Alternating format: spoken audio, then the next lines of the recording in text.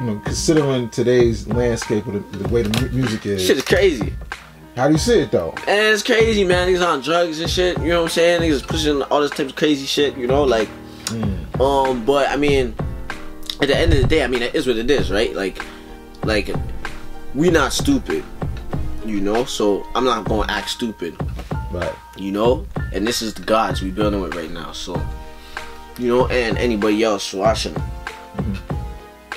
And it's like the music entertainment industry is, you know, is not owned by original people. You know, when it comes to levels of ownership, right?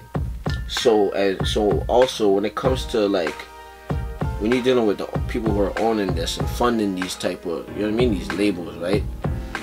They have the power to sign different individuals and put $1 million budgets behind individuals to push the music, right?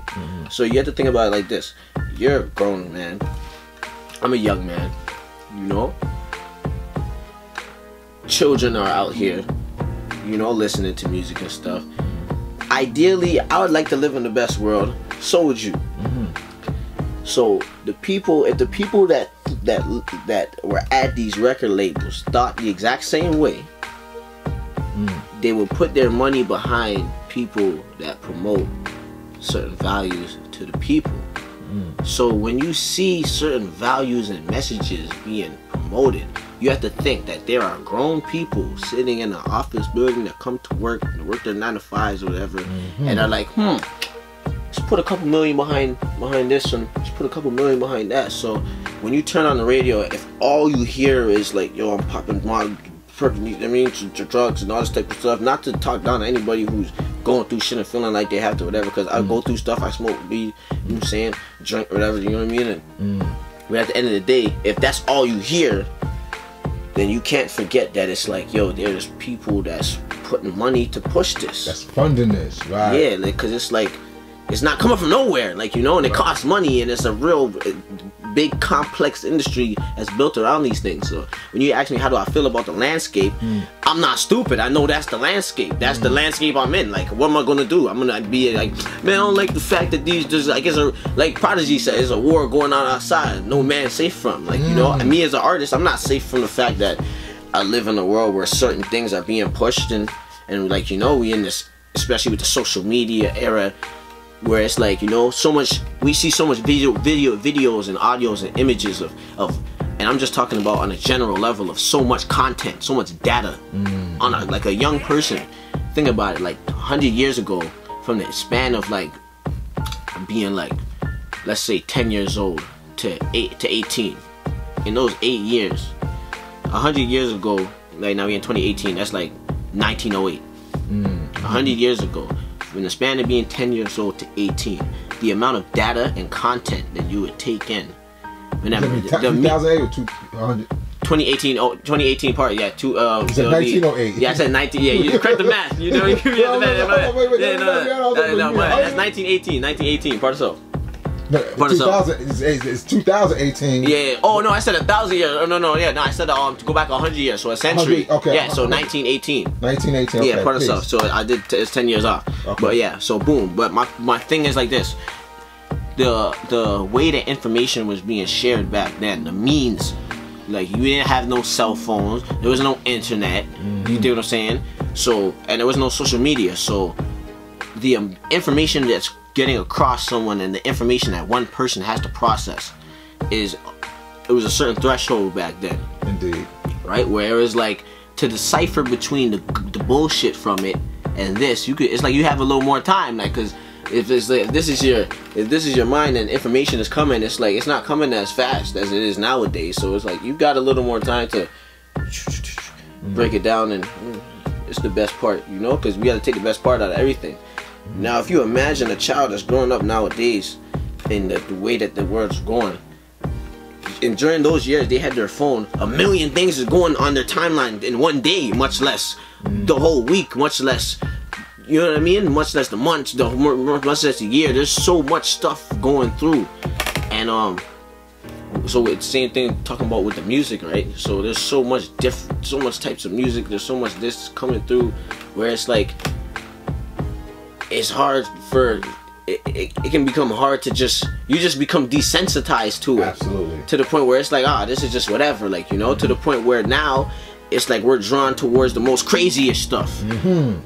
That's what gets our attention, because it's like there's just so much stuff. It's been so much stuff that it's like naturally people are gravitating towards the most craziest stuff. You gotta put rainbow colors in your hair and do all this type of crazy stuff, and because it's like we're just so used to seeing so much stuff that it's like, people just want to see whatever now. That's kind of like the mind frame I find a lot of young people is just in, going like, in the wrong direction. It's just like there's just so much stuff that it's like I just want to see some crazy stuff, like that's, you know. Right. So, and it's like me now, being an artist that has to exist in this landscape, where it's like I'm not trying to do no crazy challenges, I mean crazy dance. Like, that's not me. I'm not that type of guy. Like I'm not the super goofy individual that's gonna do the crazy. I'm gonna jump over the counter and do some crazy stuff to get a bunch of views online. So it's like I just gotta. It's like, you know, you gotta be real creative and find real creative ways to get to the youth, because like I said, there's been so much stuff passing through on their phone and that they're seeing, you know, every day, that it's like you can't just, like, unless you have that real powerful wisdom to just record yourself or just get in front of them and just say something where you're gonna really get their attention. It's hard to get. It's like you gotta fight for their attention, and this is the crazy thing, that, you know, the devil is very good at this, because he fights to keep their attention. Because remember, a lot of this crazy shit, that's all this crazy stuff, is being funded by the devil. Absolutely. And it's so the devil's funding all this crazy shit, whatever, and it's like I'm over here like, yo, peace, do the knowledge. Like, it's not gonna work. It's hard, you know. So it's like, you gotta find creative ways. It could work. You can do it in creative ways. That's where I find you gotta find creative ways to get to the attention of the youth. Because they looking at a whole bunch of crazy shit. You know what I mean? So that's what I, you know what I mean? So it's like just getting the right production, I find, like, is my thing, you know, like working right now, getting the right production and working on my production, and, you know. And you do most of your own sounds, you know, so getting the right sounds to try to get them, you know, get their attention, because once you got their attention, they gonna see the jewels that I dropped in places. Because I've been doing music for a little, you know what I mean? I have a little discography I'm building, you know. So I got jewels in there. So my thing is just trying to get the attention of the youth, so that once I got them, they gonna see the jewels. They gonna, you know what I mean? That's what I'm on right now, specifically as far as trying to exist in this music landscape, you know. Do the right musical, make the right musical moves and the right sounds, put the right sonics out there that can grab. Get the youth, because this is what this is about.